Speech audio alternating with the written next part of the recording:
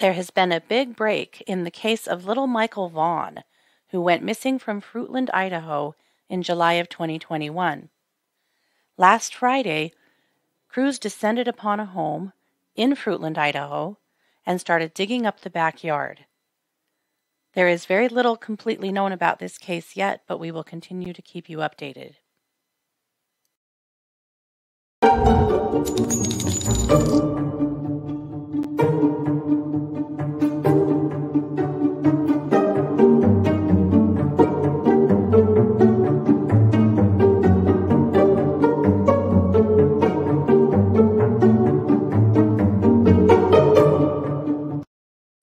Hey, everybody, and welcome to the True Crime Squad. This is Katie Weaver. I'm here with my sister, co-host, and partner in crime, Kristi Brower. Hello. Hello. Hey, everybody. Happy Monday. Yeah, it's our Monday case. And for once, we're actually recording it on Monday. We are. What is up? That's kind of a rare event, but here we are. It is. Yeah. So how's it going? Pretty good. Pretty good. You know, getting ready for our first craft fair this weekend. Yes. Just making jewelry like I'm on fire. I hear that. Me too. And all over, all kinds of stuff. Yesterday, Scott finally said to me, "You need to come up for air." I said, meaning? He's like, "Well, you've been in the same pajamas for 2 days." And, Oh. he said, "You are, yeah, you need to." He said, "You tend to kind of get down a rabbit hole," which is kind of rich coming from him because so does he. Oh, yeah. But so it's bad if he noticed. Yeah, that is true. That is very true. You should take a break and cuddle with the dogs and get dressed and to put it aside for a minute. So I did, because I had you guys all up to my house for dinner last night, and we Yes. played a very fun game, and it was good. Oh, I my gosh. definitely needed the break. If you guys have not played Ransom Notes, do yourself a favor and get that game. It is fun. So fun. Oh, my gosh. It is really fun. Yep. Yeah. It's good. It is my Yeah. new fave for sure. However, with all that being said, really big, pretty sobering update coming out of Idaho today. Couple of them. Well, yeah, not just today. Actually, this started on Friday with Michael Vaughan. But yeah, there's a lot happening in Idaho right now. And that's where most of our focus in this episode is. And so we're going to switch gears entirely and head there. So, Kristi, I'm going to turn the mic over to you for our first segment this morning, which is Oh, Idaho. Yes.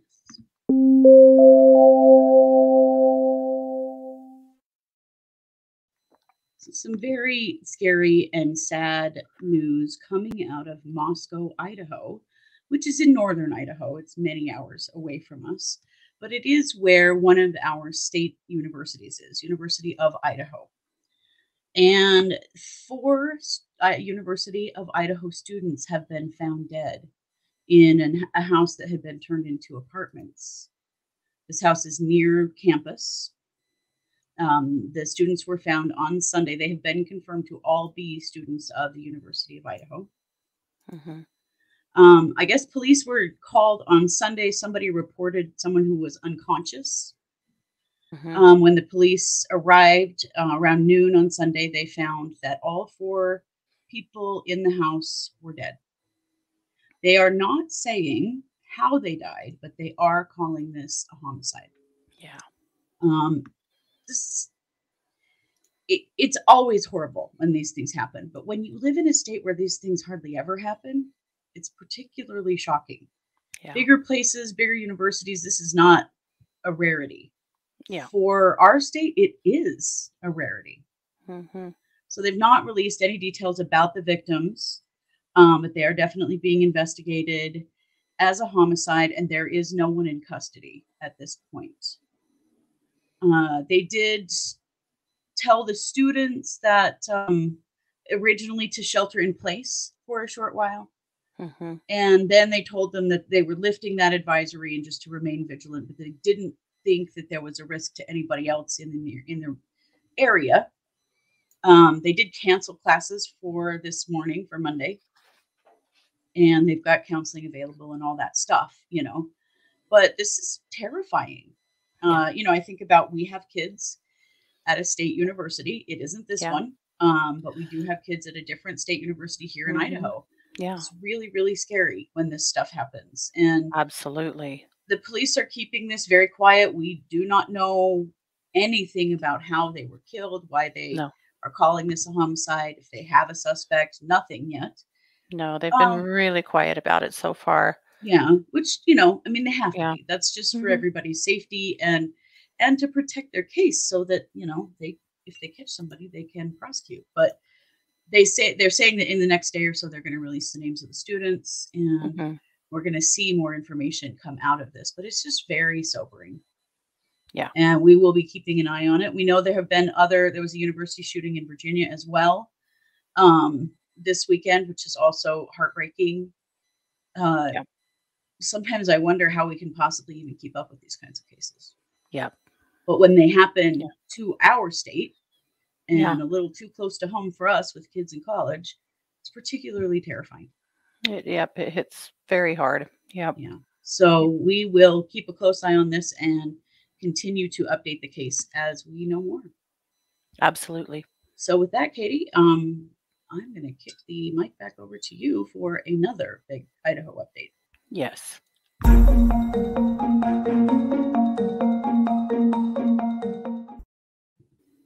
Many of you will remember this case. We've reported on it before, multiple times, and Mhm. this case has had national coverage quite a bit. This is little Michael Vaughan, or Monkey Vaughan, as his parents called him, and a lot of people in the news have referred to him as that as well. Mhm. So, uh, in July of 2021, Michael was 5, and he disappeared. And the circumstances were it was right around between like 6:45 and 7 o'clock ish in the evening in Fruitland, Idaho. Fruitland is a Mhm. little tiny town, population a little over 6,000. So we're not talking about a big town at all. No. And mom wasn't home. Dad went to a back room in their house to change a little one's diaper and order pizza. Michael was 5. I mean, that's completely reasonable as a parent to take your eyes for a minute off a 5-year-old, you know? I Mhm. think we need to make that clear because there's been some really harsh judgment on the parents, as well as a lot of accusations against the parents, and the police have never felt like the parents were suspects at all. No. But, there have been plenty online that has talked a lot of smack on the parents, and I think that, we need to make it clear. There's not a damn thing wrong with walking into another room and taking care of another child when a 5-year-old's in the living room. Right. Nothing. Mm. But unfortunately, at that point, it looks as though perhaps Michael did go outside. Uh, which again, at my house, a 5-year-old going outside wouldn't have been any cause for alarm, but No, especially in a living in a town of small Idaho 6,000. town, Yeah, yeah, it's not, although I don't know that we can say that that's okay right. anymore Yeah. anywhere. At that point, Michael just vanished. Just vanished. And there has been a hard search for him now for the last, 16 months, and with very little to go on. The Fruitland Police, the FBI, the Idaho State Police, the ISP, have all been deeply involved in his search. They're deeply invested in finding this little boy. And they did over the summer uh, have a press release, a press conference, and say that they had some new evidence they were working on and that they were hoping that there would be something, concrete coming soon. Yeah. Well, that concrete thing at least started to evolve on Friday night. On Friday afternoon, they descended upon a home in Fruitland on Red Wing Street that is about a 4 to 5 minute walk from the Vaughn's home. Mm. And they descended with backhoes and tractors and started digging up the backyard. Uh, Chief Huff, the police chief there in Fruitland, has said that they have received a very credible threat that Michael's remains are in this backyard. They have been digging all weekend. They are hauling dumpsters of dirt away to a different location to be sorted through. And they've had cadaver dogs there. 2 different dogs have been there. There's been no medical examiner, which means a lot because if remains are found, then a tent is placed, medical Right. examiner comes in. Like, it's pretty obvious when they find something. But as of Mhm. yesterday, the chief had confirmed for the media that they have not found anything yet, but they are convinced he's here. They've had to tear down. There's a vinyl fence around the backyard that's been removed. They are saying that they're digging 3 to 4 feet deep and that they will excavate the entire backyard. So they are really going hard and invested. Mhm. Um, there's not a lot to go on yet. We do know who lived there at the time. We do know who owns the home. It was a rental. Mhm. We know that the people that live next door, a married couple, are both registered sex offenders.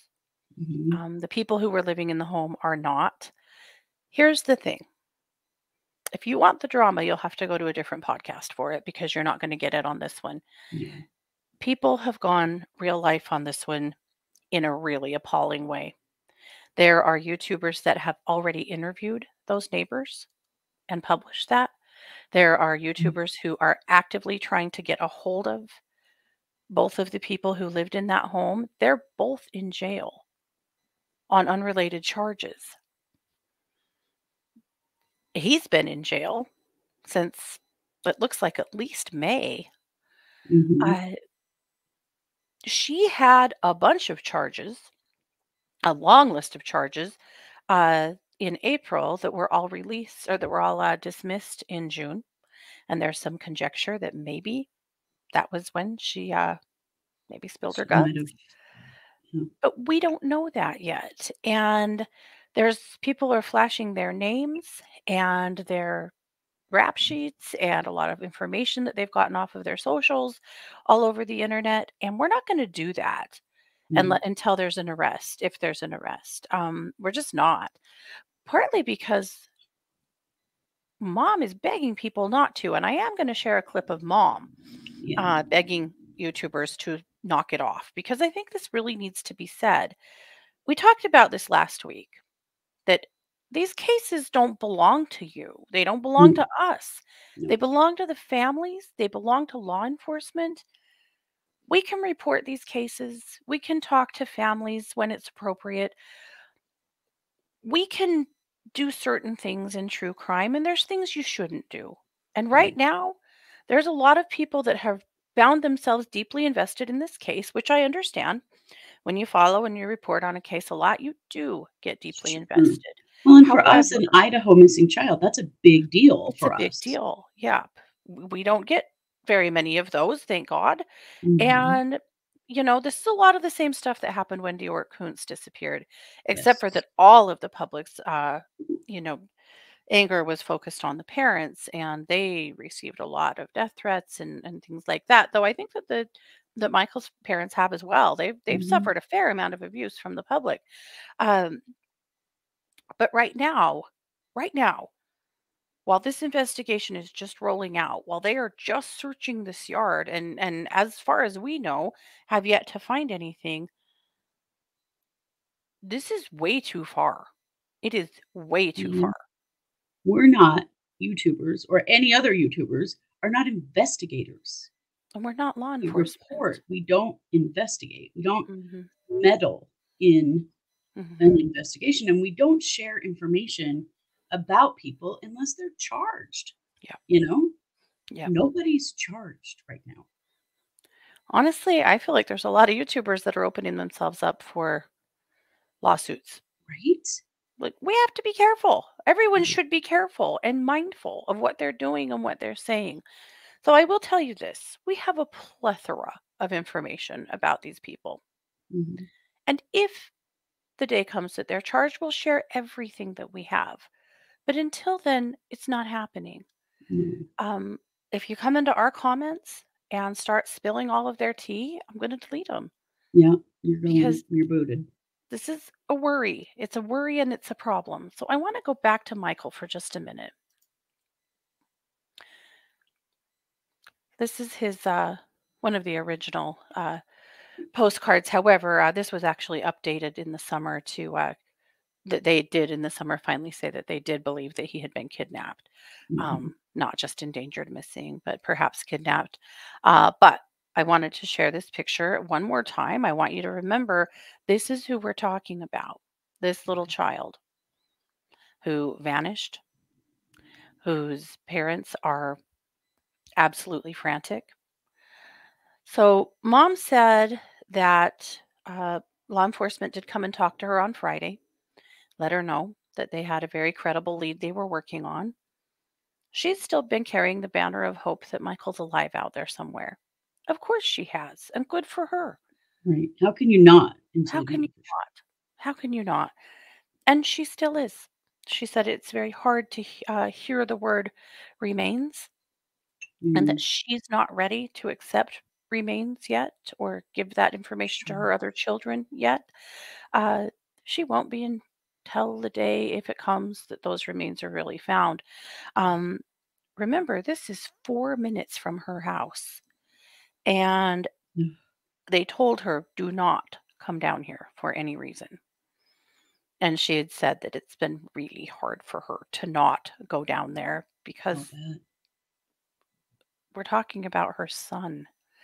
But she did put out a plea this morning. I found this on Twitter, and I wanted to share it because I think it's something really important for us all to remember when it comes to these cases. We should have a code of ethics. There isn't one per se for YouTube true crimers, but there should be. And we should all have a personal code of ethics, most certainly. So I'm going to play that for you right now. So this is Michael Vaughan's mother. YouTubers that are contacting potential suspects. What? Stop. You have no right. This is my son. You have no right. Stop it. You are not law enforcement. And what you're doing is you are hindering Michael's case. Stop it, please. Let them do their jobs. They are doing an amazing job, and they continue to do an amazing job. And the things you're doing and pulling right now is unacceptable, because you know what you're doing? If some of these things that are going on right now are factual, you are hurting anything of justice for my son. Now stop it. Please. You have no right. What you have the rights to is to keep his face out there and to keep hope and to support law enforcement. No, don't be contacting these people, please. You don't know the damage you can do to a case. Please.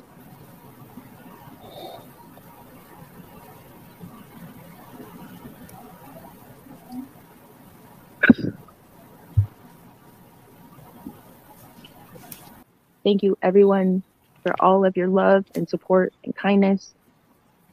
I know you are all waiting, just like we are. I don't know what to do. So our prayers are with the family and with law enforcement. We'll continue to keep an eye on this case and update it as it evolves. That's what we've got. So, Kristi, I'm going to turn the mic back over to you for another true crime update. Yes.